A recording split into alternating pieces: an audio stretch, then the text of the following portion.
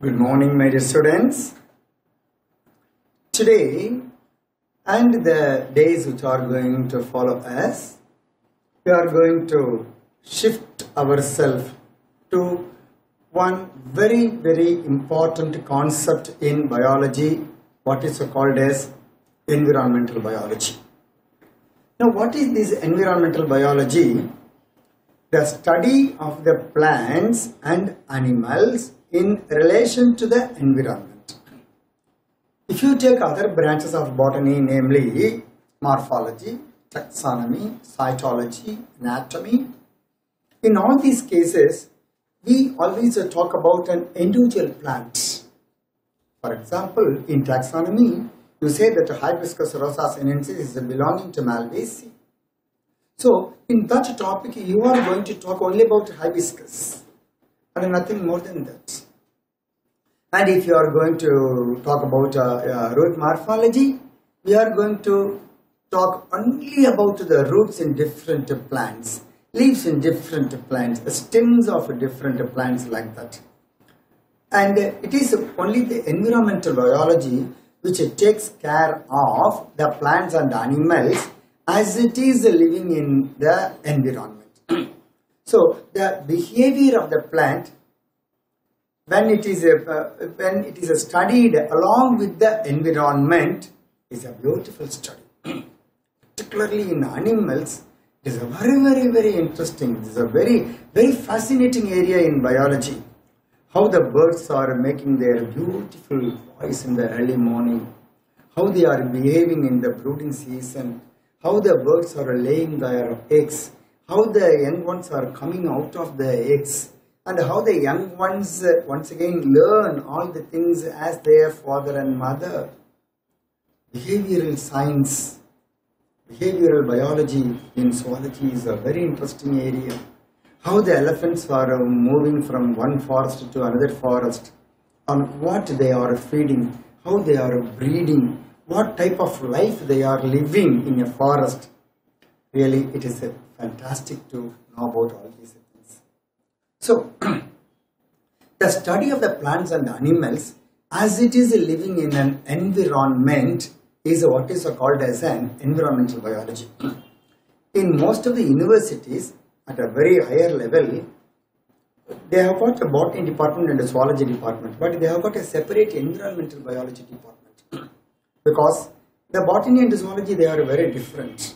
And the environmental biology is, even though it is a offshoot of botany and zoology, it has got its own entity. So there, the perception is totally different. You view a plant as it is living in an environment. So that becomes a totally different concept. Okay, so it is into this aspect, it is into this arena we are going to enter today, and then we will be in this field for 5 or 6 more days because it has to be discussed very elaborately. How a plant is acting with its biotic factors, the abiotic factors, what is the population, what are the different problems that we come across in an environment, and what is the pollution, what are the causes for the pollution. So, different areas we are going to cover under this broad aspect called environmental biology. So, that goes by a broad topic called organism and environment. As I was telling you, today we are going to talk only about organisms as an individual, then organism as a collection is called as a population. In another class, a second class, I will be talking about the population. Likewise, slowly we will move to one area to another area. So, today's discussion, my discussion is going to be only on organism as an individual structure. Okay? Fine. That's good.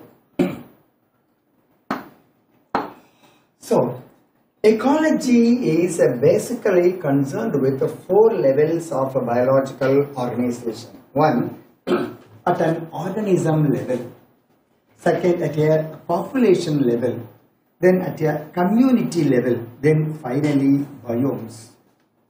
So community level means organism level. Today I am going to discuss how it is forming a population. We will be discussing in the next class. Then different populations are forming the community. What is a community? For example, pond is a community. Forest, grassland is another community. And then man-made park is a third community. So in this, the plants are in aggregation and then they form a particular community. So these are all different communities. So we study the plants at a community level also. In a particular pond, what are the different type of plants that will be growing? In the center of the pond, which plant will be growing? In the periphery of the pond, which plants will be growing? And just along the sides of the shores or at the banks of the rivers, which type of plants will grow? So these are all coming into the communities. Different communities form what are called as biomes. Biomes means it's a very large level. You have got a tundra forest, a tropical forest, a temperate forest, a subtropical forest, polar regions. So biomes are the biggest size of an environmental study is called as a biome. So from one to another it is increasing. Hundreds of organisms, they form a population. Many populations, they form a community. Many communities, they form a biome. Like that, and it is going from one level to the another level. Now I think you would have very clearly understood these four things. Organism is the study of a plant as an individual organism. How they are forming different populations is the next level. How different populations are forming the communities is the next level. How different communities are forming a biome is the fourth level. Biome is the biggest level of the environmental study. As I was telling you, your tundra forest, an alpine forest, a tropical forest. These are all the very good examples for the biomic level. Okay? Good. Next. So, ecology at an organismic level. Ecology at the organismic level is essentially physiological ecology. So, we talk more about the physiology here, which tries to understand how different organisms are adapted to their environments in terms of not only survival but also reproduction. So my lecture will be mostly concentrated on the adaptation, how the different organisms are adapted to its environment at a survival level and the reproduction. At two levels I am going to discuss this matter. How for the different physiological functions, for transpiration, for photosynthesis, for respiration, how for surviving, how a plant is adapting itself, how an animal is adapting itself for its survival is what we will be concentrating in the last 10 or 15 slides. And for successful reproduction, how the plants and animals are adapting themselves. It's a very fascinating area, as I was telling you in the beginning. How a plant is producing the pollen grains, how it is secreting the nectar to achieve the pollination, how it is developing the hairs on the seeds to get its seeds successfully dispersed in the environment, how the plants are adapting for its different environment, how they are producing the thorns and spines over their surface to safeguard themselves from the cattle. Beautiful, interesting things they are in biology. So they are adapted for their survival and they are adapting themselves for the environment. How this is taking place at a botany level, and here and there I will be giving some examples from the animal side also. Nice. Organisms and its environment. Life exists not only in a favorable habitats, but even in extremes and harsh habitats. That we have to understand very clearly. See, the organisms, they don't live only in a favorable climatic condition. But of course, that forms nearly 90% of the plants and animals. We human beings also, we want to live in a very favorable climatic condition. And as you, in a globe, equator is supposed to be the most favorable climate for the human being also, because there won't be too much of rain, there won't be too much of cold, there won't be too much of hotness also. And as you move from here to the polar region, the climate becomes very harsh. Particularly after this level, after that level of the Tropic of Cancer and the Tropic of Capricorn, it's very difficult. When you still go higher and higher and higher, the population will be very less. You will see that the human population is mostly restricted to this area. And in these areas, a human being cannot live. The same thing holds good for the plants and animals also. So most of the forests are restricted to these areas. And these are all supposed to be the difficult areas where the life becomes very difficult. Not only for the man, but also for the plants and animals. But in those areas also they live. That is the beauty. See, you and I don't live in a mountain. But you see, there are people who are living in the top of the mountain. Tribals are still living in the mountains. Just about from the base, from the foot of the mountain, even at 10 kilometers, 10 feet height, for 20,000 feet height, 30,000 feet height, people are living. They are ready to live there. And they are habituated there. They have adapted their life there. But understand, the life there will be very difficult. So, this is what is called the harsh habitat. So, the place is very harsh, very difficult to live. But remember, people are living there. Similarly, the plants and the animals, they live in a favorable climatic condition in this area. But that doesn't mean that they live there alone. It lives in a harsh area also. I have given a number of examples for this. See? They live in a scorching Rajasthan desert. Perpetually rain-soaked Meghalaya forest. Plants are living, plants and animals are living. Deep ocean trenches. Plants and animals are living in a very deep oceans. They are living in the torrential streams. The plants and animals are living. Not only that, permafrost, polar regions they are living. They live in high mountain tops, boiling thermal springs, stinking compost pits. Even our intestine is a unique habitat which is lodging hundreds of species of microbes. Now you tell me very frankly, where a microorganism or a plant and animal is not living. You can't pinpoint even 1 square millimeter, I tell you. You can't find even 1 millimeter square on this earth where no organism is living. They are living in the hot water. They are living in the ice. They live in our body. They live outside your body, inside your body, inside your gut. Everywhere the microorganisms are living. Okay. So the plants and animals also, they live in the favorable climatic condition. They live in the harsh climatic condition. They live everywhere.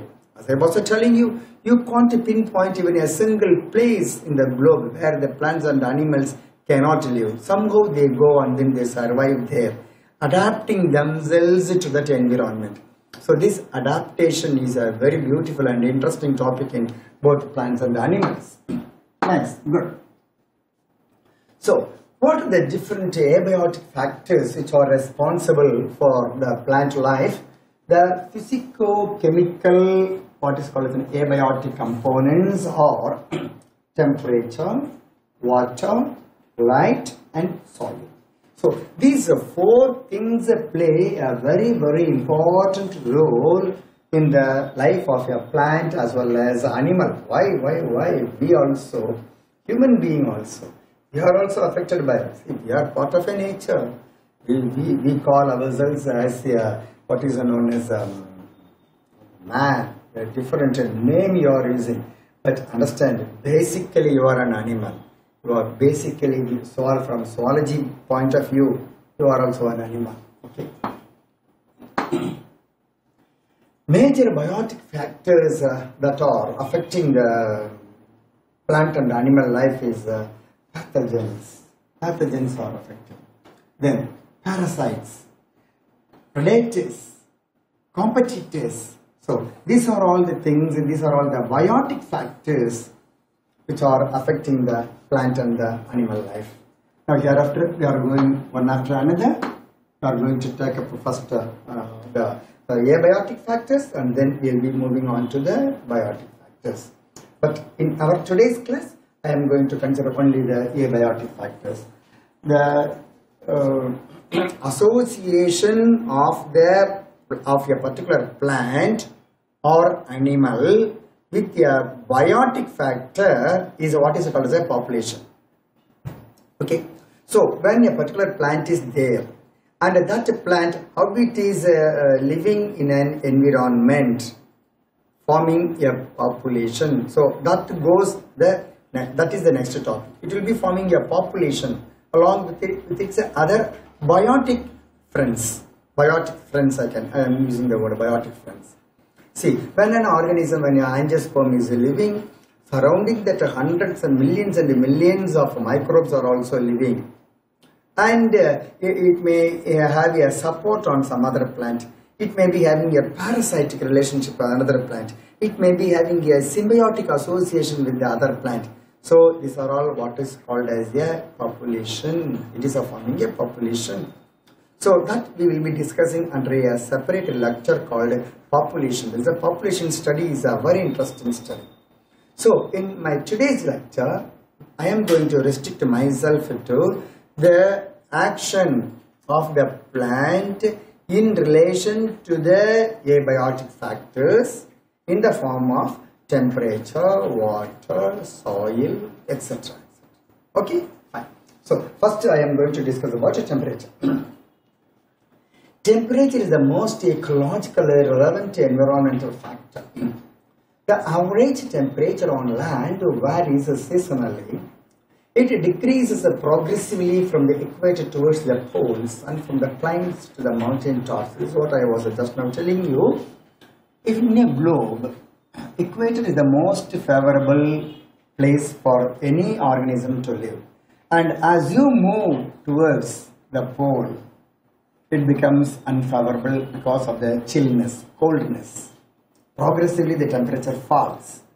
Similarly, in a land environment, the base of the mountain will be very hot, and as you move towards the top of the mountain, it will be cold. Okay, so the temperature decreases progressively from the equator towards the poles and from the plains to the mountain tops. It ranges from sub-zero levels in polar areas and high altitudes to more than 50 degrees Celsius in tropical desert. You see the range from 0 degrees, sub-zero, they say sub-zero. Okay, fine, I put 0. 0 to 50 degrees. From 0 degrees to, as I was telling you, I must correct it to minus 20 or minus 30 degrees. From this to this is a wide range of habitats are there. It ranges from sub-zero levels in polar areas and high altitudes. It is more than 50 degrees Celsius in tropical desert in summer. There are, however, unique habitats such as thermal springs and deep sea hydrothermal vents where average temperature exceeds 100 degrees Celsius. 100 degrees Celsius.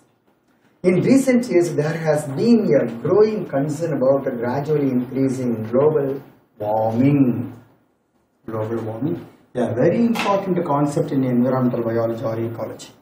A very important concept. Perhaps this I will be talking in my last class of what is a global warming and how the temperature of the earth is going higher and higher day by day, and what impact it is going to have on the plant population, animal population, on human.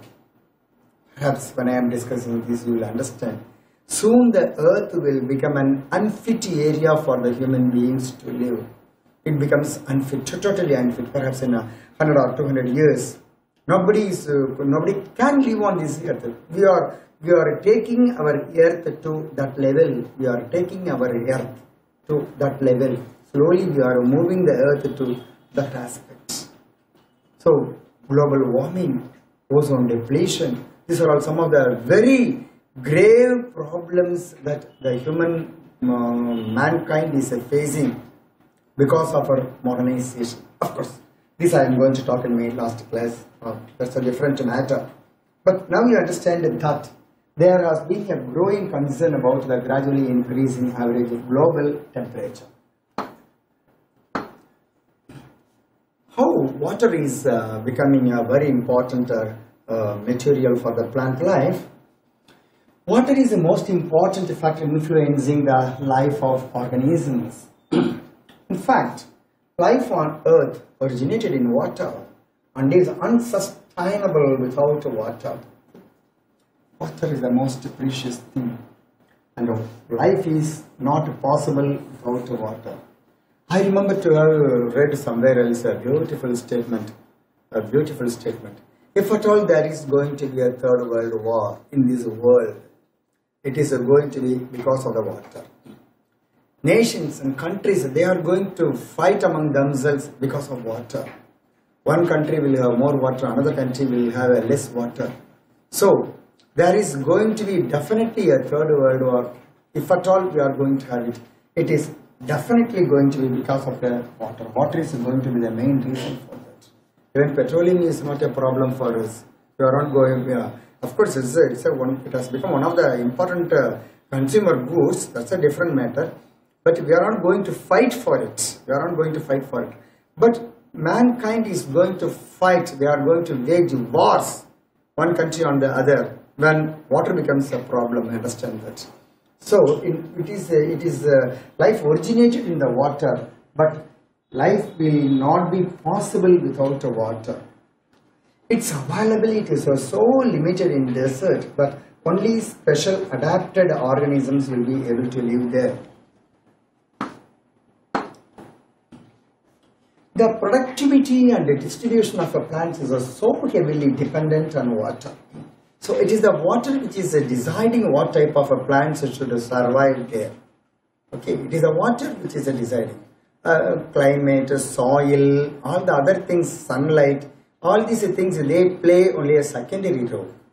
But primary factor is the water. It is the water which is deciding what type of plants should live in that area. Whether a hydrophyte or a xerophyte or a zeophyte. See, we classify the plants only as a hydrophyte, a xerophyte, a mesophyte based only on water.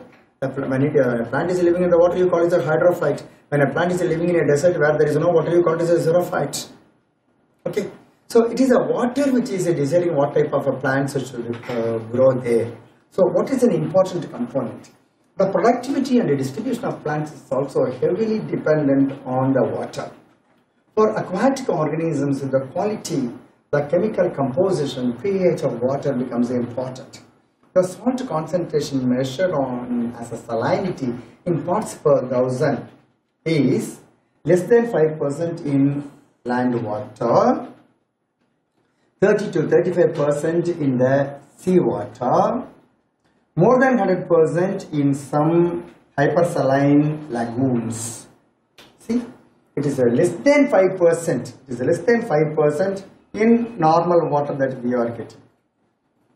If you are going to the sea water, it is 30 to 35%, and it is more than 100% in a saline lagoons. Too saltish. So too saltish. See, you must have heard about salt lakes where the water itself will be very heavy because of the very high concentration of the salt that has been dissolved in the salt. Different salt lakes I have heard about in different parts of the world. Okay. But remember, the plants and animals are living there also. That is the beauty.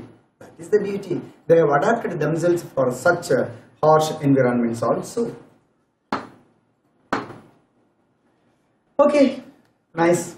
We have come to the third point. Third important abiotic factor is called what is called light. Many herbs and shrubs growing in forests are adapted to photosynthesis. optimally under very low light conditions because they are constantly overshadowed by tall canopied trees. Many plants are also dependent on sunlight to meet their photoperiodic requirements for flowering. Many animals too. Light is important in that they use a diurnal and seasonal variations in light intensity and duration as a cues for timing their foraging, reproductive and migratory activities.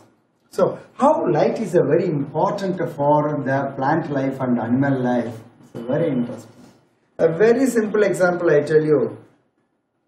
In the morning you don't find any problem because of the mosquitoes when there is a light.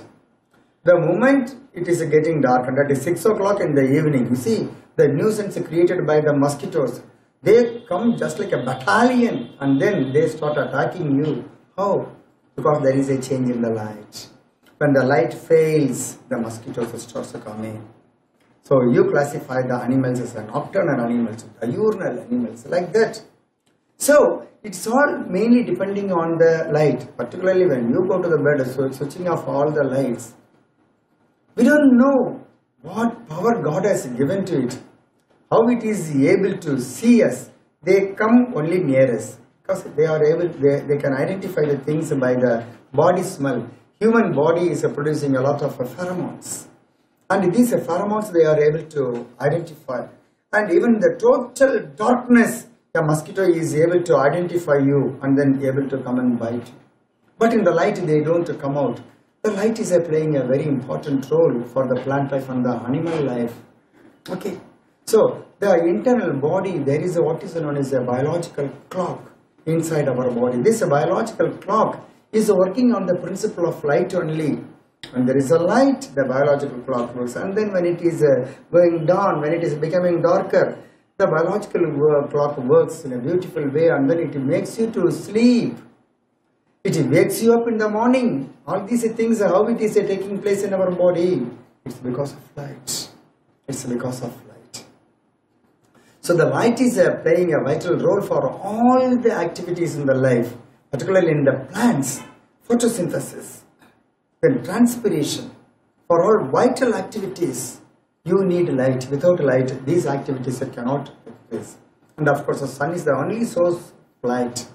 And it is the only source of all energy, in fact, all energy. So we derive our energy only from the sun. Heat comes from the sun. Light comes from the sun. So this sunlight is able to spread all its energy to all the plants and animals. See, just imagine a condition when there is no sunlight at all for months together. For about 6 or 7 months there is no sunlight.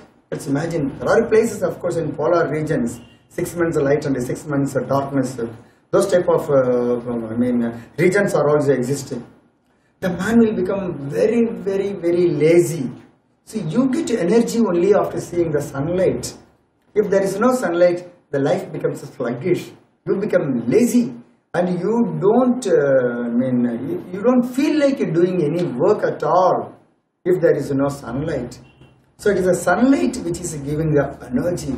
So understand that light is very important for a plant life and animal life and human life.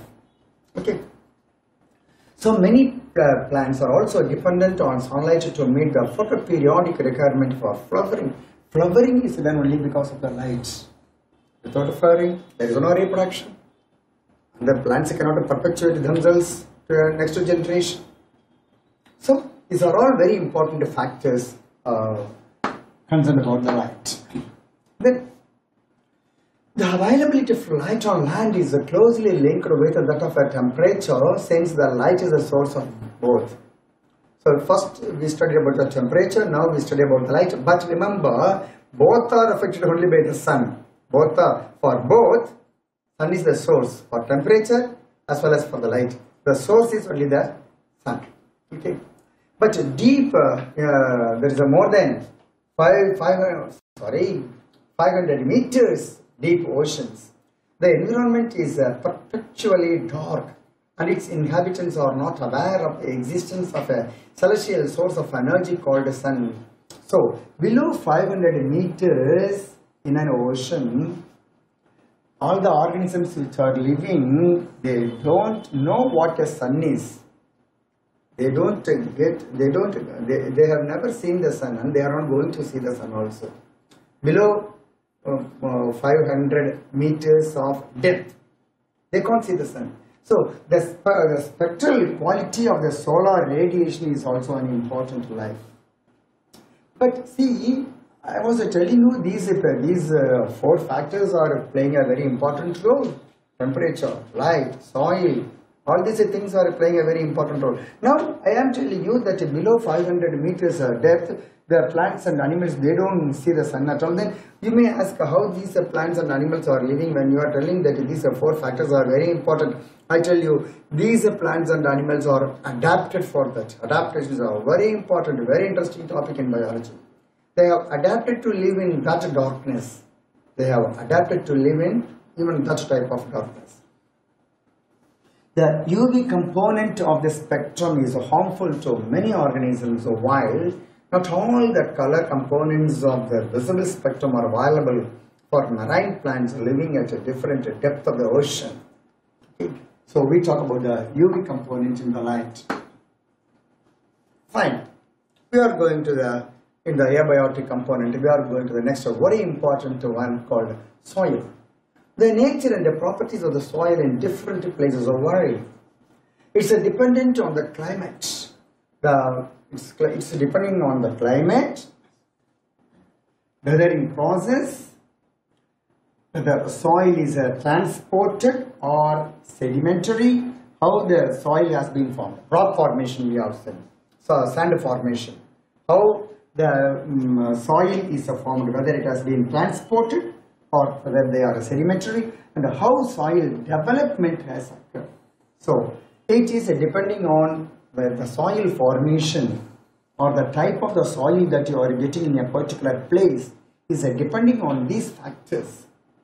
The climate of the place, the weathering process, and how the soil was transported to that place, and how the soil development has taken place. All these are contributing to type of the soil which you are getting in a particular place. There is characteristics of the soil such as a soil composition, grain, type of the grain, whether it is a small one, larger one, medium size, whether it is a clay, or it is a sand, or it is a soil, or whether it is a gravel, what type of a soil it is. Okay. And aggregation determine the percolation of water. If you take a clay, the soil particles will be very small, individual particle will be very small.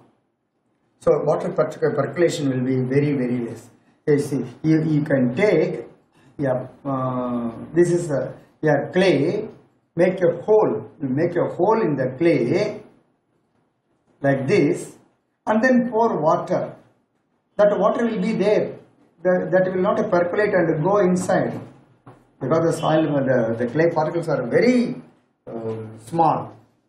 But when you take a sand and if you pour water, the moment you pour water, all the water will percolate and then go down. Similarly, during the drying, this water will get evaporated very quick. Your clay will not allow the evaporation very fast.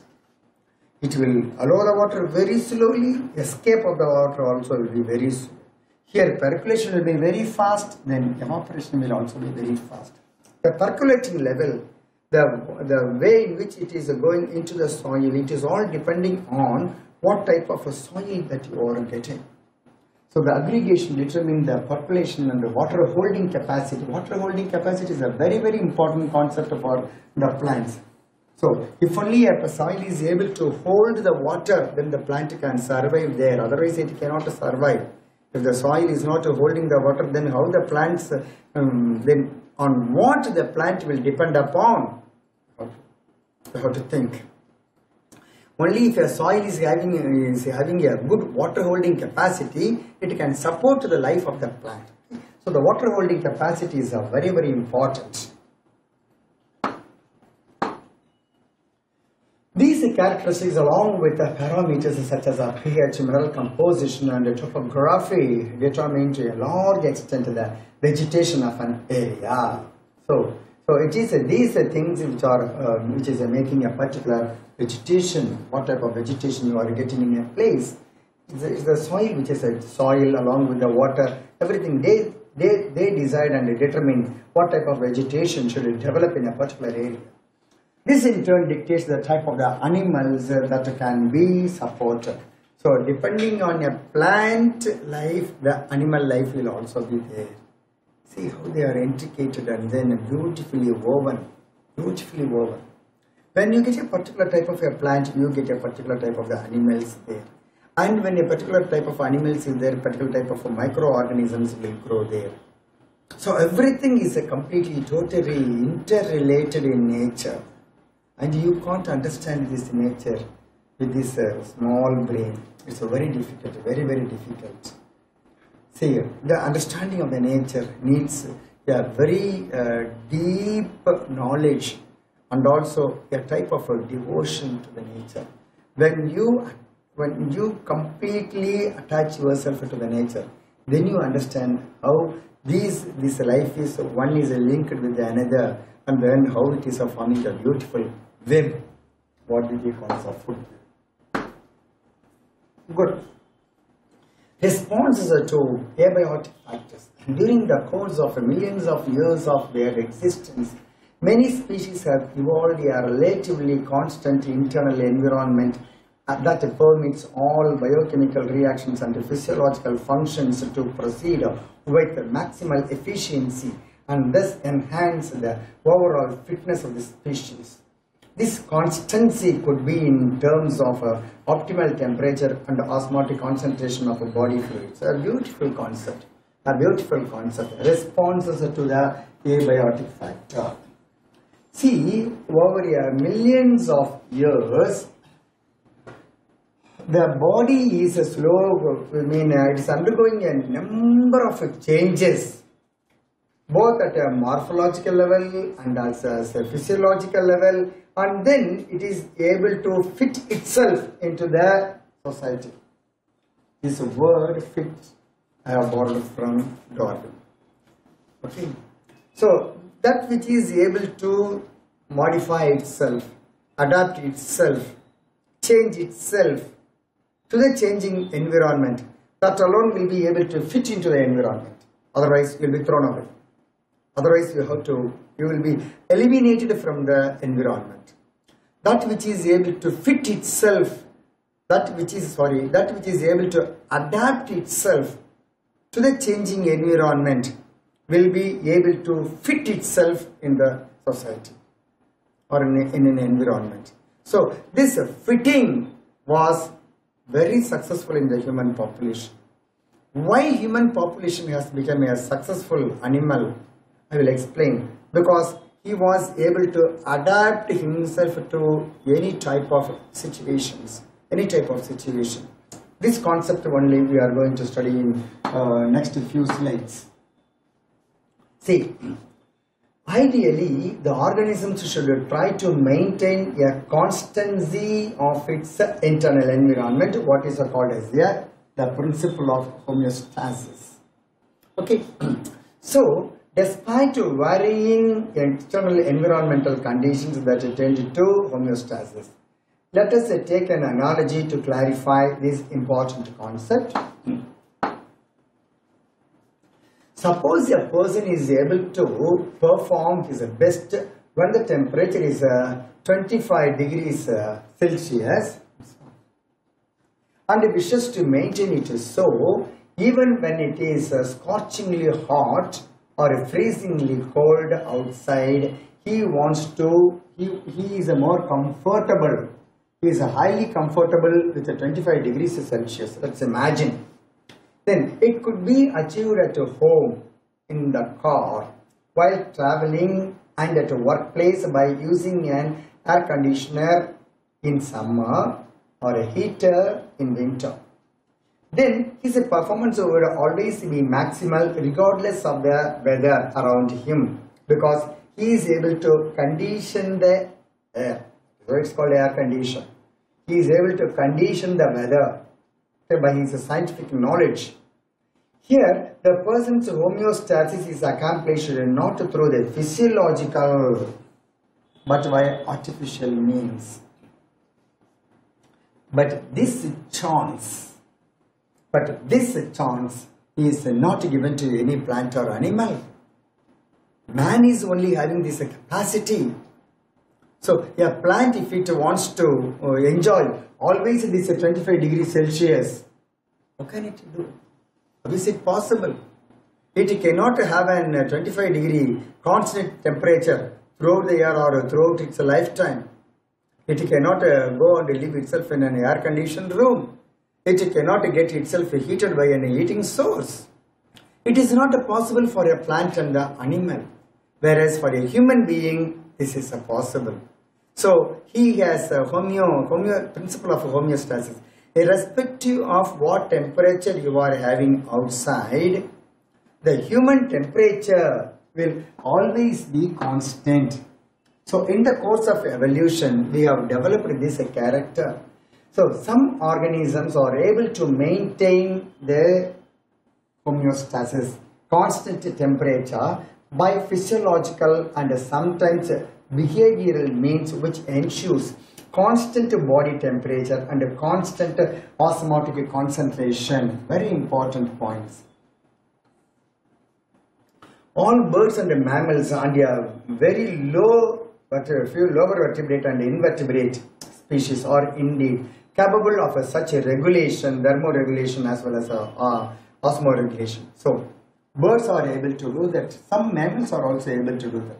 But a very lower form of animals, they can't do that. They cannot have a regulatory purpose in their body. So whatever the temperature in the surrounding area, that temperature will automatically come to that organism. It cannot spend energy. It cannot spend energy to maintain a constant temperature in its body. So an organism which is spending the energy and it is able to maintain a constant temperature in a body is more fit for the society and environment, because it can survive in a better way. It can adapt itself to any changing environment. So these are called as regulators. The other one is what is called as conformers. And overwhelming majority of the animals and nearly all plants cannot maintain a constant internal environment. Their body temperature changes with the ambient temperature. What is the surrounding temperature? That temperature, the plants and the animals, the majority of the plants, majority of the animals and all plants in the world, they take the temperature of the ambient temperature. Okay. In aquatic animals, the osmotic concentration of the body fluids change with that of the ambient water and the osmotic concentration. So they are called as conformers. These animals and plants are called conformers. Some species have evolved the ability to regulate, but only over a limited range of environmental conditions, beyond which they simply conform. See, even the human being, see, when you don't have an air condition, and when you don't have a heater, and when you are going to the top of a mountain, up to a particular level you can withstand the lower of the temperature. Then you must also go to some other mode. For example, you must have a number of 2 or 3 blankets to cover yourself, because your body will not be able to regulate the internal temperature to that of the outside temperature. See, when you are going into a very chill climate, very cold climate, you start shaking. You know what is the reason for that? You know why your body gets shaken? See, when you are shaking your body, automatically the body is getting vibrated so that you get more energy. That is the reason for shaking. See, when you are entering into a cool temperature, your body automatically shakes.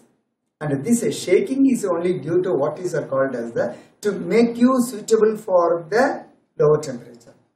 Similarly, when you are moving to an a hot environment, you start sweating. The reason is when you sweat, this sweat comes out of your body and then it gets evaporated. When it is evaporating, the body temperature is getting lower. So you are able to adjust to some extent, some range of temperature. When your temperature is at 25, then you need a 25 degrees Celsius. When it is up to 10 degrees Celsius, you can adjust. And again, up to 40 degrees, you can adjust. But after that level, when it is still lower and still higher, what will you do? Life becomes very difficult. Life becomes very difficult. Your body cannot withstand that temperature, and then you have to take some other help. Okay, beyond which they simply conform. The organisms has two other alternatives. So when it is going beyond this limit, what happens? You are going to study. See, there are two methods to avoid the unfavorable climatic conditions. One is a migration, a very beautiful concept in biology, particularly animals. Bird migration, animal migration, that is the most fascinating topic for me, to be very frank. Although I am a botanist, I study a lot of animal behavior also.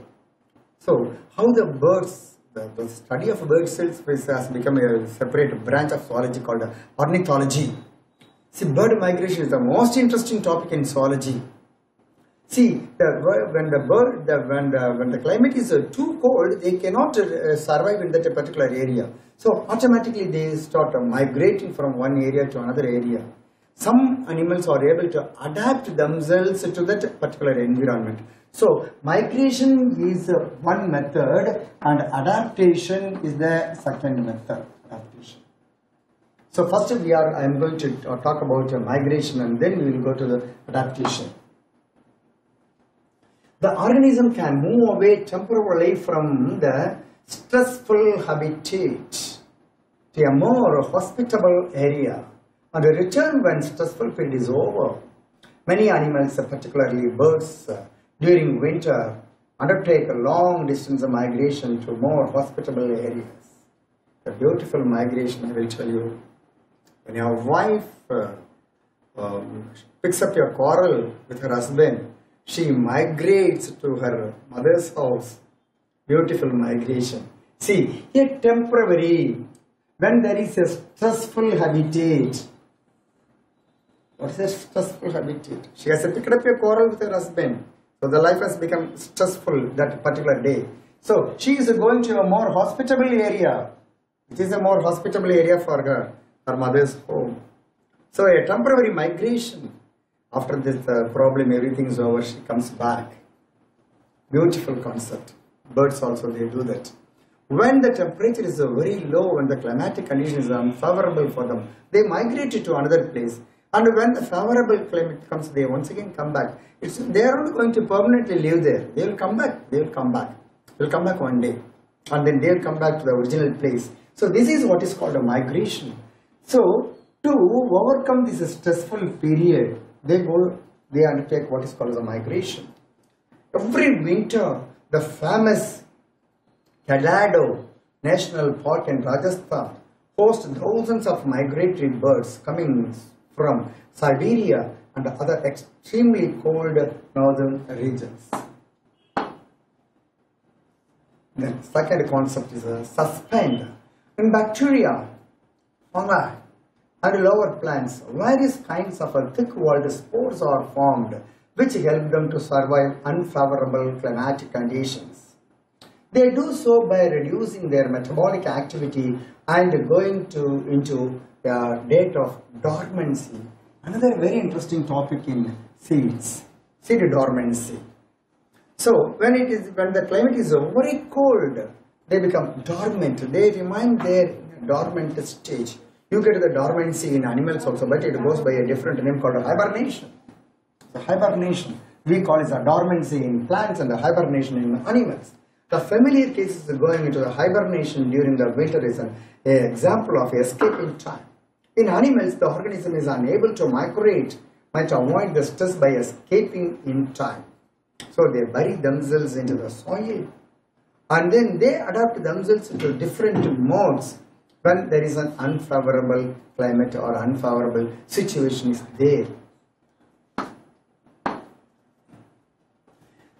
Some snails and fish go into estuation to avoid summer-related problems, heat and desiccation. You see, some snails and fish, they go into estuation.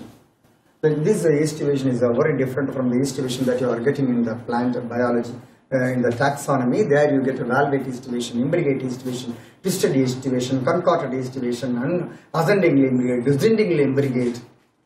That's a different and this is different. But basically, you have to understand that both are answer. Estuation you are able to see beautifully only when the flower is in a bud condition. When the bud opens, the estuation is lost. When the bud opens, the estuation is lost. So, what is when the bud is closed? You get the estuation. So, what is this bud? It is only to protect the inner organ. It is only to protect the inner organ. So the plant, the petals are in the estuation. So this when the plant, when it is in a estuation, it is able to protect itself. So estuation, even though you understand in a different way, the root meaning is only same both in the plants as well as in the animals. So some animals and fish, they go into estuation. They protect themselves as a bud is protecting their andrecium and gynecium. There you are using the word estuation. To avoid summer-related problems, heat and desiccation. Under unfavorable conditions, many zooplankton species in lakes and ponds are known to enter diapause, a stage of a suspended development. Okay. Another very interesting topic in biology is adaptation. A very interesting topic. What is adaptation? It's one of the important attributes of the organism, morphological, physiological and behavioral, that enables the organisms to survive and reproduce in its habitat. Many adaptations have evolved over a long evolutionary time and genetically fixed. Beautiful. They have been produced, these adaptations, the plants and animals have received because of this long evolutionary time. They have slowly, very slowly adapted themselves to the environment. Have you not heard about a beautiful story of a camel stretching his neck while it was crossing through the far desert? Slowly over a period of thousands and thousands of years and then finally becoming a giraffe? Have you not heard this story? That of course one of the beautiful concepts of Lamarck. He only told that this adaptation, when a camel has to pass through a desert, it has to, the necessity was, it had to pluck the leaves from the palm plants, palm trees. So it went on stretching its neck to becoming a giraffe. And another beautiful reason given by Lamarck, how a giraffe came from the camel. We don't know whether it's true or false. We don't know. But adaptations have taken place in nature. How adaptations have taken place in animals. So to suit itself to the various environmental changes. And then it was genetically fixed at a later date. First it was not believed. So any change, any morphological, behavioral change that a plant or animal is incorporating into its body structure will not be genetically affected. It was thought in that way. But people now, they accept that these morphological adaptations, these chemical adaptations, these behavioral adaptations will also have a say, will also have an effect on the genes. They say it is possible. Going back once again to the Lamarckism, what he told is correct, perhaps. The subject is so difficult, so intricate that we are not able to decide which is right and which is wrong. Perhaps he could have been also right in saying that the particular adaptation made some changes in the genetic level and then the evolution had taken place. So the adaptations would have resulted in the origin of the species. Okay, fine. These are all good concepts in biology. So many adaptations have evolved over a long evolutionary period, and then genetically it was fixed. So the plants and animals, they adapt themselves to the different environments. In the absence of an external source of water, kangaroo rat in North American desert is capable of meeting all its water requirements through its internal fat oxidation, in which what is a byproduct. It also has the ability to concentrate its urine so that a minimal volume of water is used to remove the excretory product. See how the rat is able to survive even when a drop of water is not there. It is able to oxidize its fat. It is able to internal fat or oxidize its internal fat. Thereby, water is made as a byproduct, and on this water it is depending. Even the urine is made into a crystal for these animals. So, it is able to adapt itself to the desert environment. Many desert plants have thick cuticle on their leaf surface and have their stomata arranged in deep pits to minimize water loss through their transpiration.